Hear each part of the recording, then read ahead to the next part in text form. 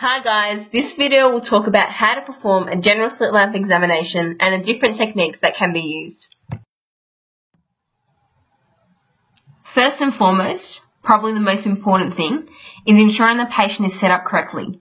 This means chin on the chin rest and forehead right up against the bar. The outer corner of the eye needs to be aligned with the markings on the slit lamp.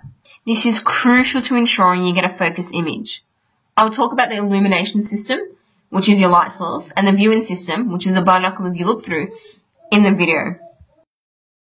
Basically, examination occurs in order. You start at the front of the eye and then work your way to the posterior pole. We'll talk through anterior to posterior examination and particular techniques that are only used when clinically indicated.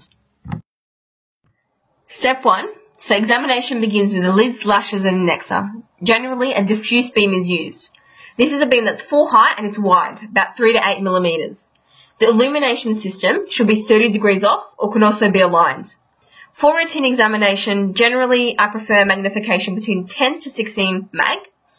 Diffuse beam allows for an overlook of the whole eye, examining the lids and lashes together, top then bottom. Common pathologies to look for is blepharitis, papillomas, any skin tag, or capping of the meibomian glands. Then I'd look at the bulbar conjunctiva and sclera, still using a diffuse beam. Things to look out for this time would be hyperemia, nevus, pterygium, pinguiculae. Complete lid aversion is usually only done on indication. For example, if the patient comes in with a red eye, or I'm suspecting papillae or follicles, or a patient with giant papillary conjunctivitis, then it's needed. Next, you can call this step 3 if you like, parallel piped, is used to examine the cornea, iris, pupil and lens. This is a beam that's full height and wide. The illumination system this time is 45 to 50 degrees off. Essentially, start with the cornea and scan across it. Here you're looking for a clear cornea, hopefully, and it's only when I find an issue with the cornea that would zoom in. I use cross-section to hone into a specific layer of the cornea. You're basically viewing a slice. Here the beam can be as narrow as possible. Illumination system is not aligned. It will allow you to look for any corneal thinning, as the beam won't be uniform, i.e. the same thickness all across, and can also be used to measure Van Herrick. Say for example in the cross-section, you see there may be a defect in the endothelium. That's when you would use specular reflection. You need full brightness, high mag, and the illumination system as well as the viewing system are not aligned. They're 90 degrees to one another, as shown in the image. The epithelium is out of focus because you're aiming to see the endothelium clearly. This is one of the more difficult techniques to master. When you see the orange skin-like appearance, you know you're at the endothelium. Here we're looking for things like chorotic precipitates, endothelial dropout, or enlargement of your endothelial cells. The iris will be the next structure we examine.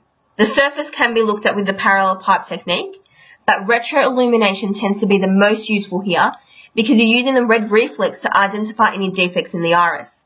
For example, slit-like defects from pigment dispersion syndrome or peripheral iridotomy used to help control intraocular pressure. Retroillumination is really simple and you can incorporate it into your routine exam. You'll be surprised the amount of information it will give you. The beam is smaller than the pupil, it's about 5 to 7 millimeters wide, and what you need to do is swing your illumination system until you see the red reflex through the pupil. We then need to look at the anterior chamber to make sure that's clear, so no cells or flare, and I'm still using the cross-section at this stage.